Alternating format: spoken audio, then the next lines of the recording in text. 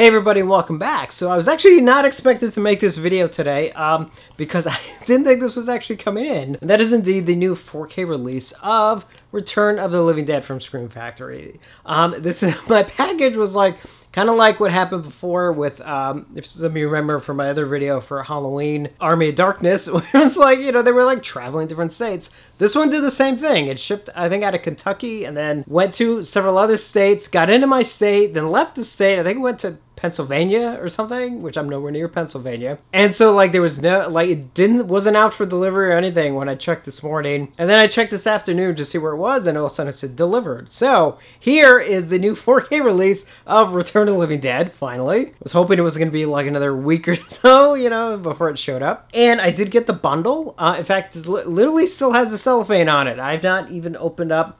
So I have this. I do have the pin set, which again is not opened as well, and the poster. And obviously the poster is the one sheet, you know, a small version of the one sheet, which is cool. I'm actually really happy that they're doing this with a lot of their like 4K releases that have the original one sheet artwork on them, and then just offering these like small versions, which you can see here. Get in focus. You know, an awesome, you know, smaller version of the one sheet with that fantastic artwork on it. So, which I absolutely love. I do have an original one sheet, as some of you know. I actually have it autographed. I think by just about everyone. I think I just need Miguel Nunez on it. Actually, I need to get Miguel Nunez on that and my Friday 5 poster. So hopefully I can meet him one day, because I really need him on those two posters. Anyway, very cool that it came with that. And now let's dive into the movie. Pull this off real quick. And let's see. So here's the slipcover, which again, very simple. Just has the original one sheet artwork, which is great. And of course the side with the title. And there's the back with all the details. And then I think the inside case is pretty much the same. Again, the one sheet artwork, side with the title, and of course the back with all the details. All right, let's take a look on the inside. So this thing has 3 discs, as I straighten them out a bit. Actually, is there anything on the reverse? No reverse on the cover. All right, so here's the 4K disc right here.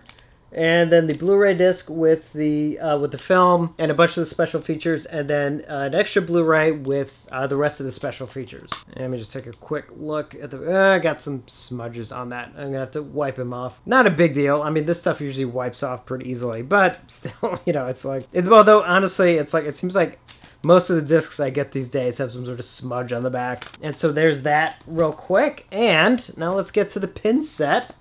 In fact, here, let me just take the cellophane off so you don't get the glare from the light on it. Okay, and here's the outer box. As you can see, just like the other ones, very simple. There's the title, collectible pin set at the top. And then on the back, nice one with the zombie that's on the poster. And I think on the side, it's just title on one side and Gutter Garbs and Scream Factory on the other, because these are Gutter Garbs pins. And let's see if I can get the cover off. Maybe. Can I? Come on. Come on.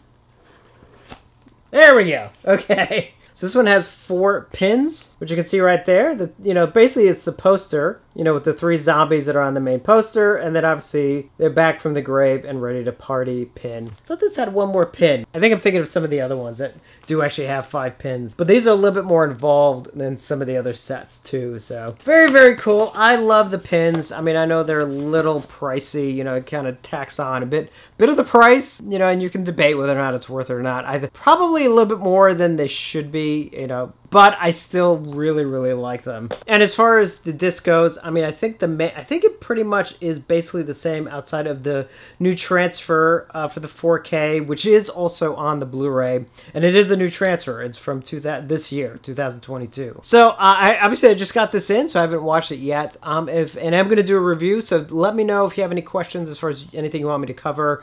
Obviously, I already know that the one song is not in the film because of licensing. I know it's not there, so like I'm already not going to expect it. But if there's anything else you want me to look for outside of the obvious ones that I'll do in a review, just let me know. Otherwise, keep an eye out for that in the next couple days. And I just wanted to do this real quick. I mean, I just, you know, I probably not a really very special video, but I'm super excited that this is finally here. So again, let me know if you have any questions. And as always, thank you for watching, and I will see you on the next one.